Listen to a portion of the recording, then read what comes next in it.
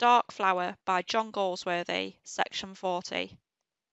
Yes, it had begun within him over a year ago, with a queer, unhappy restlessness, a feeling that life was slipping, ebbing away within reach of him, and his arms never stretched out to arrest it. It had begun with a sort of long craving, stilled only when he was working hard, a craving for he knew not what, an ache which was worst whenever the wind was soft. They said that about 45 was a perilous age for a man, especially for an artist. All the autumn of last year he had felt this vague misery rather badly. It had left him alone most of December and January, while he was working so hard at his group of lions. But the moment that was finished, it had gripped him hard again. In those last days of January, he well remembered wandering about in the parks day after day, trying to get away from it.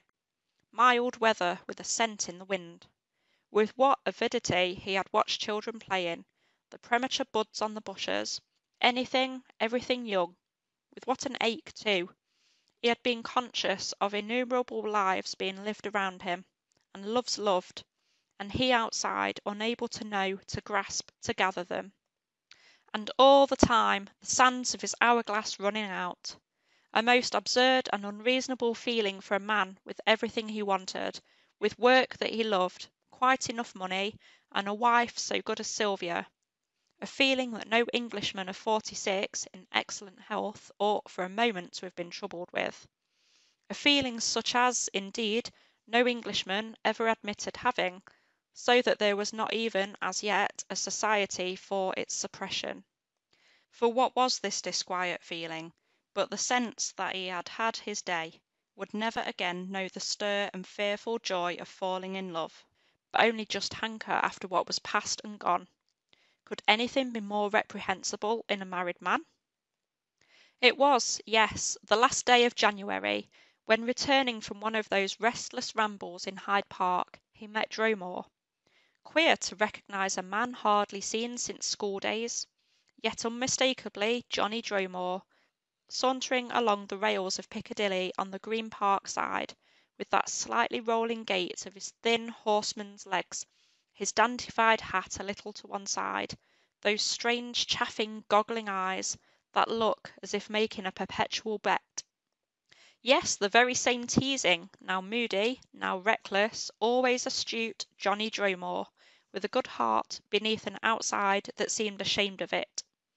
Truly, to have shared a room at school, to have been at college together, were links mysteriously indestructible. Mark Lennon! By gum, haven't seen you for ages. Not since you turned out a full-blown, what do you call it?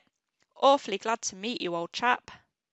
Here was the past indeed, long vanished in feeling and thought and all, and Lennon's head buzzed, trying to find some common interest with his hunting, racing man about town. Johnny Dromore come to life again, he whom the machine had stamped with astute simplicity by the time he was 22, and for ever after left untouched in thought and feeling. Johnny Dromore, who had never passed beyond the philosophy that all was queer and freakish which had not to do with horses, women, wine, cigars, jokes, good-heartedness, and that perpetual bet. Johnny Dromore, who, somewhere in him, had a pocket of depth, a streak of hunger, that was not just Johnny Dromore. How queer was the sound of that jerky talk. You ever see old Fuchs now? Been racing at all? You live in town? Remember good old Blenker? And then silence, and then another spurt. Ever go down to Banbury's? Ever go racing? Come on up to my digs. You've got nothing to do. No persuading Johnny Dromore that what do you call it, could have had anything to do. Come on, old chap, I've got the hump. It's this damned east wind.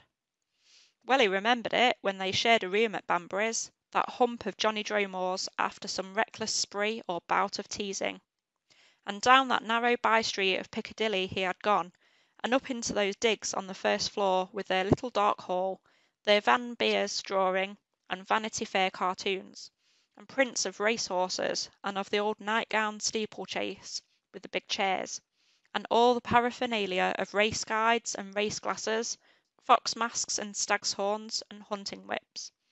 And yet something, that from the first moment struck him as not quite in keeping, foreign to the picture, a little jumble of books, a vase of flowers, a grey kitten. Sit down, old chap. What'll you drink? Sunk into the recesses of a marvellous chair, with huge arms of tawny leather, he listened and spoke drowsily. Banbury's, Oxford, Gordy's clubs, dear old Gordy, gone now. Things long passed by, they seemed all round him once again, and yet always that vague sense, threading this resurrection, threading the smoke of their cigars, and Johnny Dromore's clip talk of something that did not quite belong. Might it be, perhaps, that sepia drawing, above the Tantalus on the oak sideboard at the far end, of a woman's face gazing out into the room? Mysteriously unlike everything else, except the flowers, and this kitten that was pushing its furry little head against his hand. Odd how a single thing sometimes took possession of a room, however remote in spirit. It seemed to reach like a shadow over Dromore's outstretched limbs and weathered long-nosed face, behind his huge cigar, over the queer, solemn, chaffing eyes, with something brooding in the depths of them. Ever get the hump? Bally awful, isn't it? It's getting old. We're bally old, you know, Lenny. Ah, no one had called him Lenny for 20 years, and it was true. They were unmentionably old.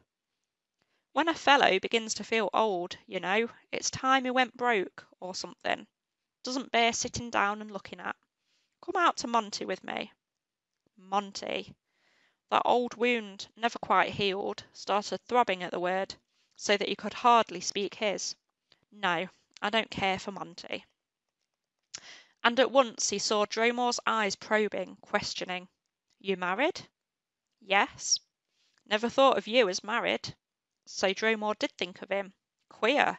He never thought of Johnny Dromore. Winter's bally awful, when you're not hunting. You've changed a lot. Should hardly have known you. Last time I saw you, you'd just come back from Rome or somewhere.